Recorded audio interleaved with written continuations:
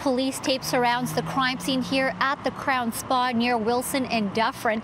An active investigation is underway. One woman in her early 20s is dead following a stabbing earlier this afternoon, and 2 others who were also involved in the incident are in hospital.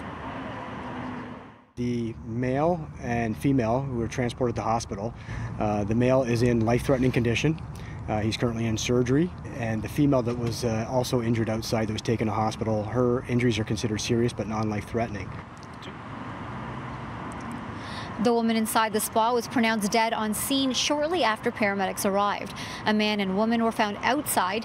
A weapon was seized outside as well. Police aren't providing any details on the suspect or what the relationship was between all 3 individuals involved in this case.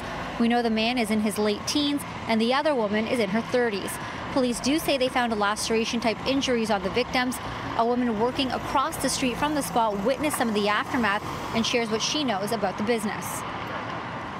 We just saw a woman sitting on the street beside the mini mart, and she had blood on herself, on her gray sweater, and they were wrapping both her hands in some gauze. Obviously they'd been cut or something, and then when she got up you could see like her whole sleeve had been cut and it was just drenched in blood. So how she was involved, I have no idea. And it's been open for a couple of years now, and you don't really see much going on, especially during the day, but we know what it is. Everybody knows what it is. What is it? It's a massage parlor. It's legal or illegal? Oh, illegal, 100%. Go on their website, you'll see how illegal it is. Are you surprised to see something like this happen here? Or what's your reaction? At that particular spot, it's not shocking, no. Now at this time, Dufferin is blocked off completely from Billy Bishop and Wilson. And police do say that they don't believe there is a threat to the public right now, but they are asking if anyone has any footage or information of this incident to contact police.